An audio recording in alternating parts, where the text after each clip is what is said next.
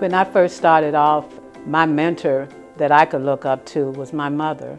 She was a mentor to always focus on what I could do, not what I couldn't do.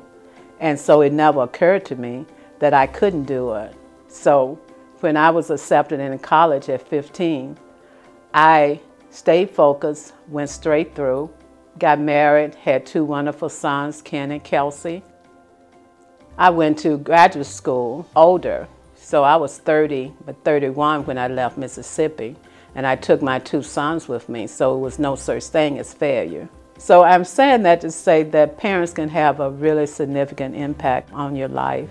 She's part mom, part aunt, part cheerleader, part coach. I've had a chance to speak to some alums over the last couple of years, and one of the things that they would mention was if they had a problem, they would say, have you talked to Dr. B? Here's what's going on in the residence halls. Have you talked to Dr. B? You got into this college. Have you talked to Dr. B? I have to admit, my high school classmates used to call me, I'd get them for that, but they used to refer to me as a little nerdy. So when I came to the school, I fit in perfect with them. The students may not have known it, but I identified very easily with them, which made it even a better environment for me and be able to appreciate what they gave to be here. She has a gift about her that she can bring calm or serenity to a person in any type of situation. She would always greet an individual student or a person or me with a smile, always wanted to know how I was doing and was concerned about my welfare. I still today will think, what would Joanne Barber do? And that instills me to be the best person I am today.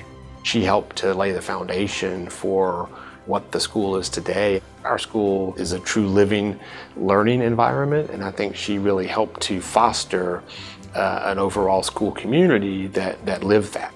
And so a number of the programs that we have today, including the Student Leadership and Research Program, our Step Up to STEM program, were all started by Dr. Barber and still are going strong today and thriving. I'm so proud that we are celebrating women in STEM. I've worked my entire career on the idea of increasing females in math and science and STEM-related fields. Sometimes that data does not increase as much as I would like.